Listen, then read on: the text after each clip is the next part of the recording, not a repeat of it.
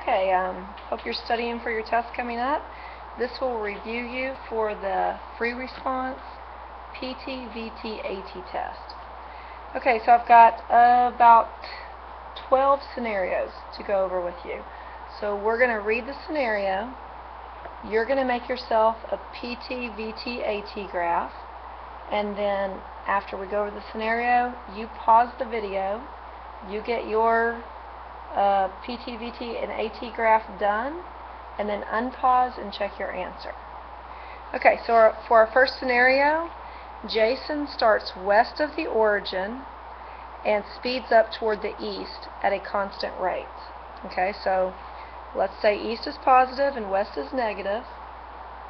So let's go ahead and put that east is positive, west is negative, and then we either have a positive or negative acceleration.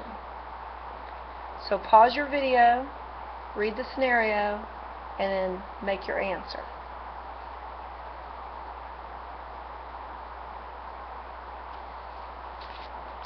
Okay, here is the answer. Does your answer match mine?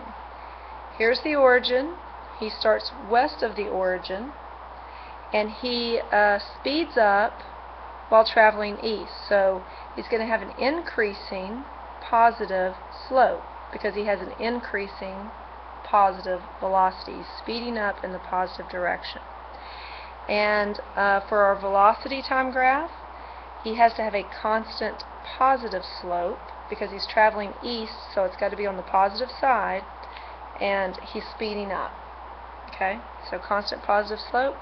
And if you're speeding up, which is positive, and going east, which is positive, that gives you a positive acceleration, but also constant positive slope gives you constant positive acceleration. Okay, let's move on to the next one. I gotta cover my answer. Okay, so here's our new scenario. Read the scenario, pause the video, and sketch your answers.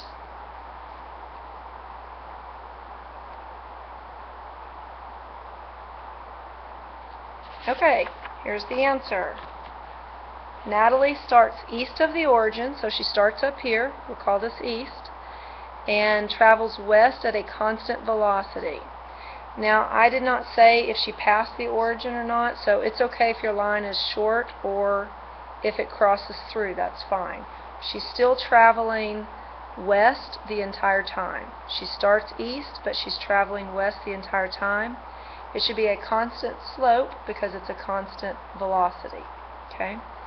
On our velocity time graph, she has a constant negative slope here, so that gives her a constant negative velocity here. It also makes sense because she's traveling west, which is a negative velocity, and it's constant. She's not speeding up or slowing down. Okay, if there is zero slope here, there is zero acceleration. Okay, now while I'm talking about this slope business, if you're lost, you need to go back and watch the video of the notes that we took in class. Okay, so go watch that video if you're completely lost about the word slope. Okay, moving on to the next problem. Covering my answer. And here's your new scenario. Pause the video, read your scenario, yeah, said that right, and sketch your answers.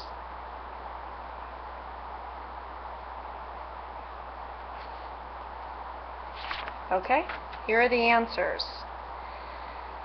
Carson starts east of the origin and drives west at a constant velocity, and he approaches a red light and slows to a stop. So he starts east.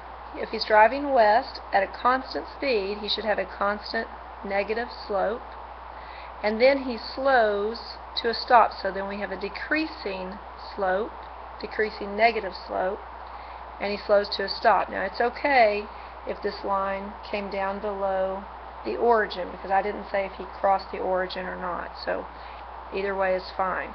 But it should be a constant negative slope showing a constant negative speed, followed by a decreasing negative slope showing a decreasing negative speed, and he slows to a stop.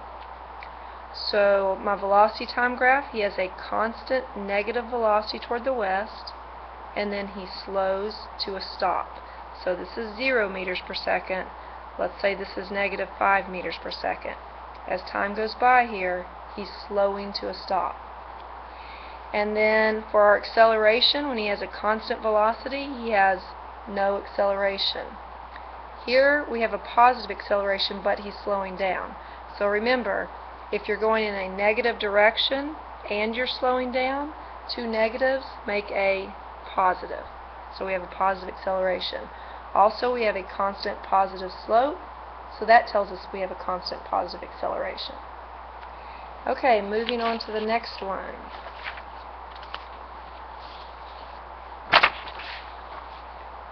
Okay, number 7. Well, that's my number. I gave it a number. Okay, read your scenario and then come back for the answer.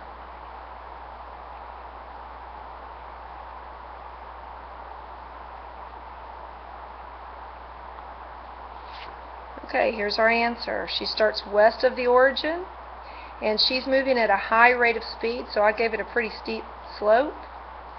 And let's see here, she's moving at a high but constant rate of speed toward the east, and then she passes a cop car that flips on his lights to pull her over.